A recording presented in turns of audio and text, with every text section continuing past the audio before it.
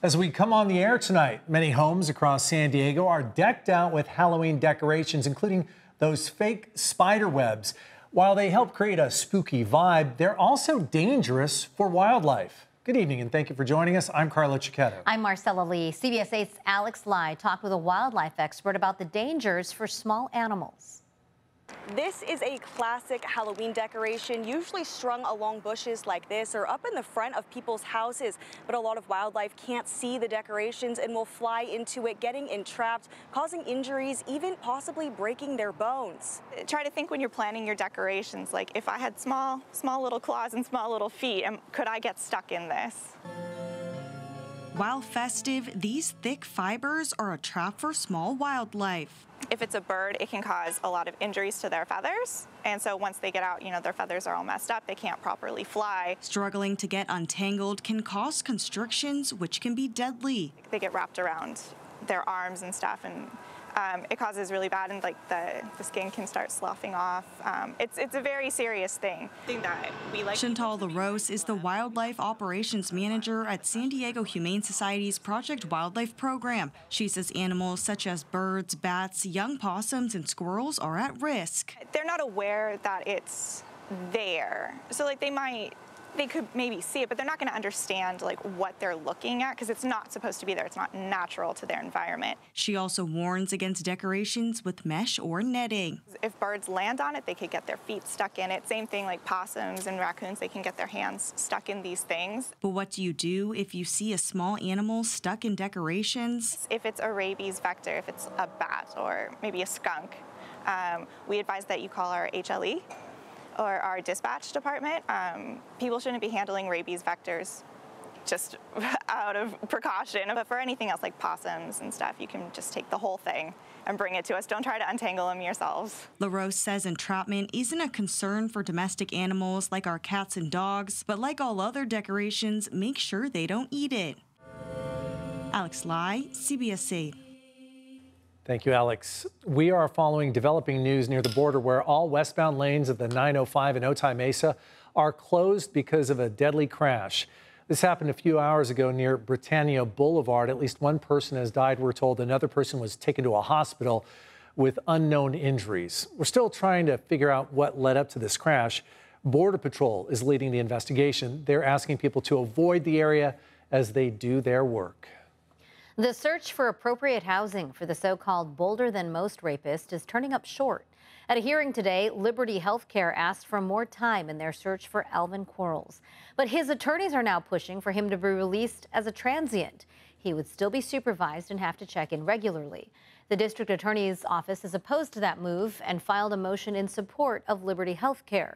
The judge ultimately continued this hearing to next month. She also gave Liberty Healthcare questions to answer before that hearing to aid her in deciding the transient motion. A preliminary hearing began today for a former Marine accused of murdering his girlfriend back in 2016. 41-year-old Raymond McLeod disappeared and fled the country. He managed to evade capture until he was finally caught in 2022. CBS 8's Kelly Hessedal reports from the downtown courthouse about what happened today in court. This is your warning. If you have little ones in the room right now, this is a case for mature audiences only. So this afternoon, we heard testimony from the friends that Raymond McLeod visited here in San Diego back in 2016. One of them, a former Marine, testified about the moment he opened the door to his guest room and found the victim's body. What happened when you opened the door? I opened the door and I saw Crystal in on the left side of the bed. She was mostly covered with a sheet, and she had one of her arms up in a kind of an awkward position for someone who would have been sleeping almost straight up in what seemed to be a very unnatural position for someone who was sleeping. It became clear to me very quickly that she was deceased. Now, the judge ordered us not to identify any of the civilian witnesses today. Here is a look at the 41-year-old defendant in the courtroom. So McLeod's friend, the former Marine you just heard from, testified he saw a good amount of blood on the bed and on the floor. He called 911 and gave Mitchell CPR until emergency crews arrived. Now, we also heard from that man's girlfriend, who was also in the apartment that night back in June of 2016. The couple had a 6-month-old baby that she was up with on and off all night.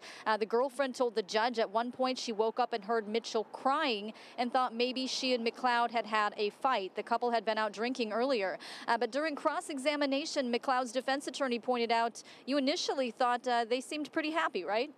When they arrived, did everything seem normal to you? Yes. Did they seem like they were happy together? Yes. And this is the first time that you had ever met Crystal? Yes. Did she seem happy to be there, according to you? Yes. And in your opinion, did they seem happy as a couple? Yes, nothing to lead me to think anything otherwise. Now, the defense also hinted at one possible defense strategy. Statements were read from women who say they had sexual relationships with McLeod. They talked about being choked, sometimes to the point they went unconscious, alluding to the fact that this case could have just been rough sex that went wrong. Now, Mitchell's mother is in the courtroom listening to all of this, and here's what she told me. Pathetic. He's pathetic.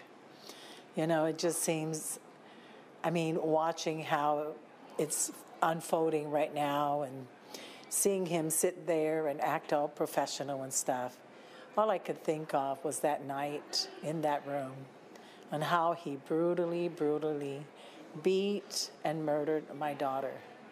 And then comes to court and sits there like he has a defense. And at one point, Mitchell's mother got up and left during cross-examination. You can imagine this has been extremely tough for her to sit through. This hearing is expected to last until Thursday. Kelly Hessedall, CBS 8. Thank you, Kelly. County supervisors are now exploring all legal options against corporations that are accused of contributing to the ongoing cross-border sewage crisis in the South Bay. The board unanimously voted today in favor of that and to extend the local state of emergency declaration. The board is expected to get an update on those legal efforts every 90 days in a closed session. Since October of 2018, the U.S. section of the International Boundary and Water Commission says it has seen more than 200 billion gallons of toxic waste enter the U.S. through the Tijuana River Valley. County supervisors today also approved the sheriff's request for more smart streetlights. Dozens of these license plate readers will be installed in unincorporated communities like Alpine, Borrego Springs, and Julian. This technology captures the license plate of vehicles, then stores the data for 30 days. It can only be used for misdemeanor or felony investigations, not to issue traffic citations. It is unclear how quickly these readers will be installed, but some are already up and running in communities like Poway, Del Mar, and Encinitas. There is a new program supporting small businesses in City Heights. It's run by the City Heights Community Development Corporation and Kim Center for Social Business. The program, LEAPS, will provide small business owners with training and tools to succeed, to teach them how to implement more equitable practices in their business. City Heights was selected because it is home to a diverse population and workforce. We want everyone to have an opportunity to fulfill their potential, for every worker to thrive, and when every worker thrives, our small businesses thrive, and again, when our small businesses thrive, our communities thrive. If you are interested in this program, you must be a business owner with 5 or more employees. The famous Sandcastle estate just hit the market, and it is expected to smash home sales records here in San Diego County. It's perched on some prime real estate overlooking La Jolla Bay. The listing agents gave CBS 8's Brian White a tour today. He joins us live from outside the home. Brian, what can you tell us about that amazing home? Oh, it was gorgeous, absolutely jaw-dropping. But before you see the tour, I want to show you something interesting here. See these privacy hedges behind me? They must be at least 20 feet tall, and as it turns out, landscapers use that genie lift there to get high enough in order to trim those hedges and keep them looking so good. So now I want to show you a grand tour of the place.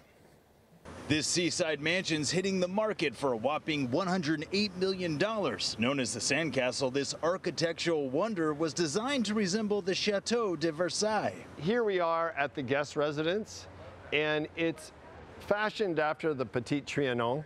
You see the arches, you see the structure, 3 bedrooms upstairs, family room, game room, and also has a phenomenal bar area. Brett Dickinson is one of the listing agents for Compass. Next, he showed me the main dining room. It's an ellipse and it has 18 and 24 karat gold all throughout, as well as crystal chandeliers. Billionaire Darwin Deason bought the home in 2009 from San Diego hotelier Doug Manchester. A few years later, he bought the home next to it and joined the two together in an epic remodel. He bought the house next door. It went through years and years of permitting, going back and forth, hired the best people you could get, and then he put this together. It's 13,000 square feet with 10 bedrooms and breathtaking balcony views, but what makes it even more unique is what's grandfathered in that the Coastal Commission won't let you do anymore, like build a seawall. What I have here is the same sand they use at Augusta. This is sand that is not local. It was imported sand. You have your own private beach down here, which is elevated about 10 feet off of the sand. And if that isn't enough, this place has even more one-of-a-kind features. This is a cave that goes quite a ways back, about 80 yards. This was actually a vacation home for Deason, but he wasn't using it as much as he used to. It was a dream, it was a vision, but like many of our sellers, it went through its process. His kids were here, his grandkids were here, everybody enjoyed it, and he just wants to sell it. If the property sells for the $108 million asking price or anywhere close to it, it will obliterate real estate records in the county. The current record holder is a $44 million sale last year in Del Mar. Marcella and Carlo, back to you. That is crazy. It looks like a hotel. I mean, It does. if you're buying it as a hotel, that'd be like... Right, you could buy it as an investment, a hotel, make it an Airbnb. Like, yeah, I was just saying, how many Airbnb rooms is that? Breakfast. Wow, we could all go in on it, like everyone that works at the station. In That the is county, fantastic. $100 million. We are looking into rumors that a beloved taco shop is closing. Still ahead. Plus, our first look at a horror film sequel that was filmed in the East County. And later, the big milestone for local prison inmate scholars. We are gearing up for the rest of tonight, and so we are mostly clear. We've seen a few high clouds out there, 71 degrees right now for downtown, also some light wind speeds. And in the future, we're talking about some cloud cover by the weekend. All those details coming up.